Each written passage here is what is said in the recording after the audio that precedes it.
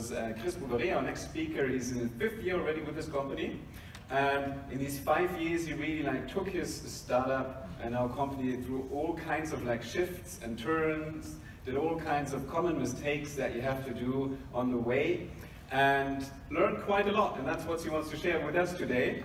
So his company iTiZZiMO originally started with a focus on AR and smart glasses and smart glasses apps. And now they've sort of developed in a low-code platform for integrated business and IoT apps. So quite a journey, and I think it'll be very interesting to hear what you learned on the way. So please welcome Chris Bouveret.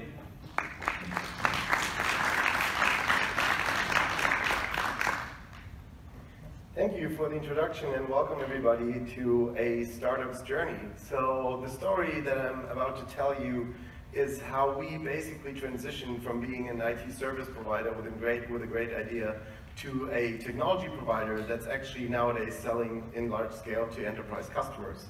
So it was really one hell of a ride, I can tell you. Founding a startup and working for it is like a roller coaster ride, right? So most of you that may be part of a startup know that. So let's see how this all started. Well, in 2012, I met my old friend Reza and Christian, who were both over 10 years in the area of SAP integration and dealing with enterprise software, did a lot of integration projects basically. And myself, I was dealing over 10 years with AR, mobile tech, and web development. So we basically developed a vision of bringing enterprise data into the human field of view, providing an hands-free working experience, using smart glasses fully integrated into backend systems like SAP or other ERP systems with enterprise customers.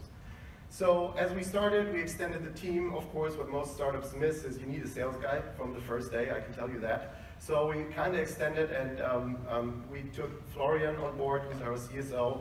And of course, another big thing is even if you try to raise money, you need an experienced CFO. So we knew Martin, and Martin joined us as well. So the journey began. Before I'm going to show you a short video, I want to invite you to do a little experiment. So the video that you're about to see might be familiar with some of you. So as soon as you recognize the video, I would please beg you to raise your hand, because I think that this video might have been shown today or yesterday on this conference, but it has been shown basically all over the world. So how it started is, you can see that in that video. So please raise your hands if you have seen that already. 1, 2. Okay, I'm just gonna let it play. 4. Welcome. The time is 6:47 a.m. So basically, we kicked off that video in 2013 together with SAP. So some of you might think that this video was actually done by SAP. Well, we did that in a partnership, and this video showed basically a warehouse worker running around with a digital assistant system based on smart glasses. Back in the days, there wasn't even Google Glass on the market, so we took like a prototype of a video glass and cut it into pieces and basically tried to come up with that vision to show the world that enterprise software can be fun, and it can also leverage innovative technologies like augmented reality. So within that video, you see a couple of use cases, starting from picking scenarios using augmented reality to highlight the storage bins. You can see picking and scanning using the smart glass, and the whole system is voice guided. So not even that the system is talking to the guy, but you can also basically issue voice commands to do the picking process. So we did that in a warehouse not far away from the city where we founded, Würzburg in Bavaria, Lower Franconia to be specific. And after that video, it really started with the roller coaster ride, because we didn't even know what kind of buzz we were generating with that video, because as I said, it was a vision, and we tried to show the world that augmented reality is also very beneficial in the enterprise world. So you can see in all those scenes that augmented reality is basically running through the whole video. And as I said, it was a concept video. Some of the stuff wasn't even possible at that day.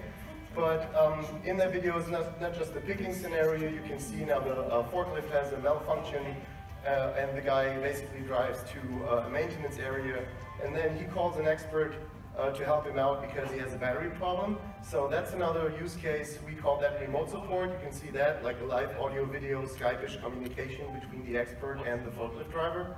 Also using augmented reality to superimpose guiding and how he can fix the problem. And also, we were thinking that gamification could be also very beneficial to the overall process. So you can see here safety warnings and all that stuff. When you drive around a warehouse with a forklift, it can be kind of dangerous if you don't know where you're going or if other forklifts cross your way. So, and this was like an end-to-end process starting from picking to the delivery, and it ends at the gate. And now we have the gamification feature with a new record of the fastest request that this picker did. So, as I said, this video had over 300,000 views on YouTube, and we didn't even really know what we kicked off and what demo we basically await. So, after that, we were featured in almost every newspaper in Germany. We were picked up by Technology Review. We had a centerfold in the Wirtschaftswoche, and so it really started. So, what we did is we took the video and basically started to developing the use cases that you've seen in the video. We started with warehouse picking and remote support. So, and we were looking for all kinds of smart glasses. And that year, Google Glass was announced. All those smart glasses were kind of on the market. Some of them not really or not yet, but so we evaluated all those smart glasses and we found out that they are not ready yet. So we developed the use cases, we piloted it with some customers, and we came up with some nice user interface concepts, for example, on how you can interact with smart glasses based on the color scheme and based on the interactions that smart glasses offer you. So you can imagine using augmented reality with smart glasses and also integration into enterprise backends is kind of tough. Here are some examples of the applications we built based on the video. So you can see the highlighting of the storage bin. You can see the remote call on the bottom right corner, and also some scanning stuff and identification by scanning the login marker. So we also started building augmented reality apps not just with smart glasses, but also with tablets. Like for example, a repair guide for a printer and stuff like that. The fun thing is, here are some more examples of applications we did. Also with the remote support, with some apps running on smart watches and tablets and a combination of both. So the fun thing is, we were coding. We were coding the whole day. So we onboarded developers, we did individual programming, and we basically did the same stuff over and over again. We were integrating into SAP from every application again and again. And coding can be really time-consuming and costly, and it takes a lot of effort to basically deploy all those applications. So we did that basically a year from 2012 to 2013.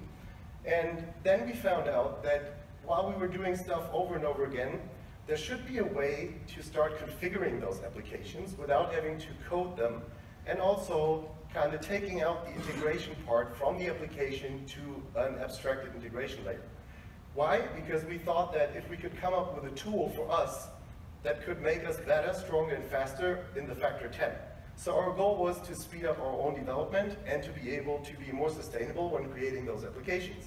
So we started thinking about how we could configure those applications.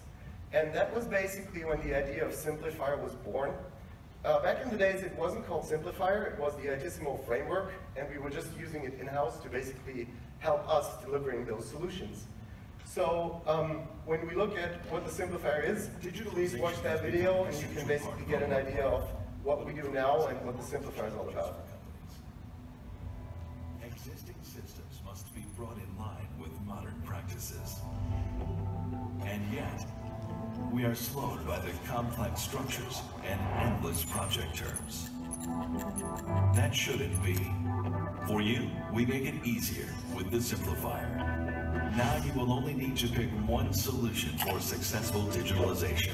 Create business applications step by step, up to 10 times faster than before. How? Use standardized interfaces and prefabricated elements. Use the created applications on the web, on smartphones or new devices like smartwatches and smart glasses. You can not only integrate data from your existing systems, but also use new information by connecting your sensors and machines. With the Simplifier, your projects will not only be accomplished faster, but they will simultaneously achieve the requirements needed for successful implementation of new strategies and business models. Master the constantly growing challenges of digitalization. Simplifier, the platform for digital transformation. So, as you can see, we basically created that video because we started not just using this product for our own purposes. We thought that since we were finding out that we were 10 times faster than before, this could be very beneficial to either our corporate customers, but also other IT service companies that try to develop applications for their customers. So we basically positioned the platform as being a low-code platform for integrated business and IoT apps. So what does low-code mean? Low-code means you don't have to code as much as you do when doing individual programming. You can start with configuring your interfaces. You can configure your applications and user interfaces with that. And basically the applications that you create will run on all those devices and the different operating systems that are shown right here. So what we did is, there are 3 parts that are mainly based on integrating existing data sources from SAP, OPC UA, and all that stuff. And it's all about making complex technologies more accessible. So if you join us at our booth downstairs, you can see a HoloLens demo that we built with the simplifier. So I'm running out of time, so let me just tell you on this timeline on how we evolved. So 2012, we were founded. We had a seed round, basically with friends, fools, and family. And we started to develop the simplifier in 2013. We had our first alpha release, the first DAC customers, a beta release, and an angel round. And then we merged the GmbH into a AG, and we had the first US customers. So we closed an A round to basically fund the whole thing because we were growing, so you can see the headcount on the bottom. And in 2015, we were already 57 people. Nowadays, we're 78, and we have our release version 2.5, and we're active not just in the DACH region, but also in the US. So what we do from now on is basically keep calm and keep simplifying using our own product and basically looking for partners and other companies to use that product. So I hope I could give you some insights on how we evolved and that it wasn't really easy to transition from basically developing individual apps to creating a product and stopping doing service business and focusing on product development. That's a tough cookie, I can tell you that. So each of you that has this same problem, it is really hard to do, but it is possible. We can show that. So thanks for that, and I hope that I could give you some insights on our journey. Thanks a lot. Thanks a lot, Chris. So